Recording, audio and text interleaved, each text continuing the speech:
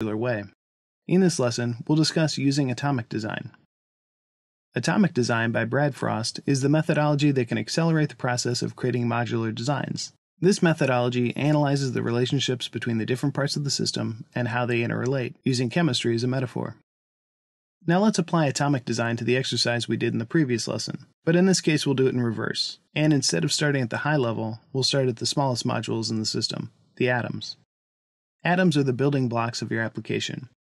In our example, they are the different UI elements by themselves, such as buttons, form elements, and labels, as well as the styles defined in typography, color, and iconography. Once atoms bind together, they grow in complexity and turn into molecules, which provide more functionality.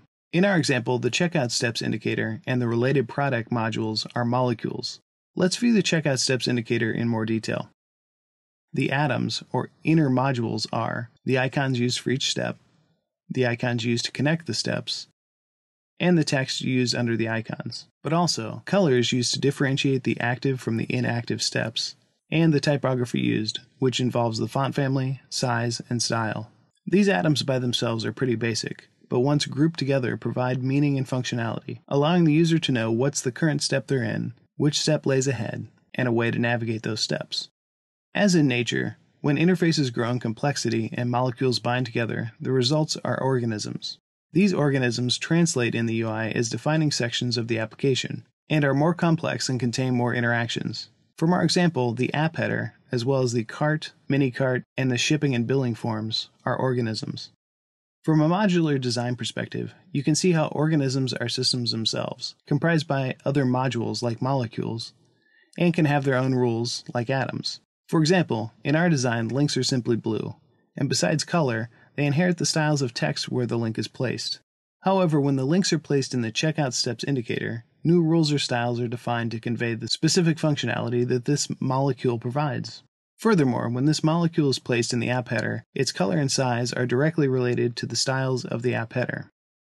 Lastly, there are templates. In templates, organisms are grouped to form pages. At this stage, it's easy to visualize the organisms from our sample design and see how they compose each of the pages. But not only that, you can imagine how breaking your designs into these parts can help you establish better design rules and be more conscious about when and why you would want to overwrite those rules. The missing piece here is a way to document the modules that have been identified. This is not only a matter of creating a specification doc to capture how the modules need to be built, or writing guidelines to capture high-level definitions such as brand colors and font families, which are typical of any standard style guide. Instead, the documentation needs to be more sophisticated and dynamic, so that when these modules change, and you know they will, the documentation doesn't become obsolete. This is exactly where living style guides come in to fill the gap. Now that you've learned how to make your designs modular, the next step is to learn how you can use a living style guide to aid the process. In our next lesson, we'll explore how to do so.